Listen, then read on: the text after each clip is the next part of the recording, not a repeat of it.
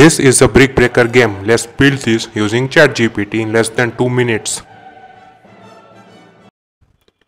Open ChatGPT website and type here code for brick breaker game using HTML, CSS and JavaScript.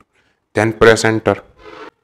As you see, now ChatGPT is generating code for our game and it will take few seconds to complete. For this game, code is not that simple. It will like at least 200 lines of code. As of now, ChatGPT has some time limit for replying. It around 20 or 30 seconds. So if it stops in the middle, just say continue and it will start writing response exactly from where it left.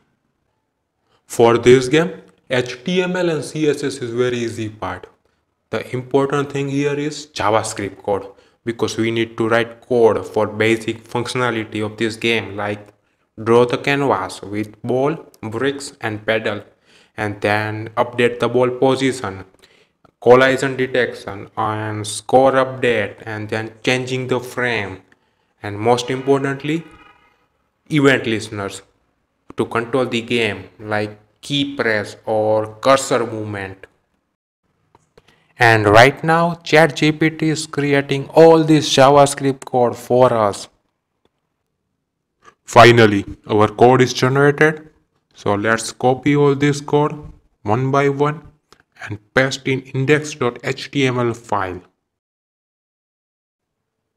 Look at this guys, almost 200 lines of code and ChatGPT created it in less than 2 minutes.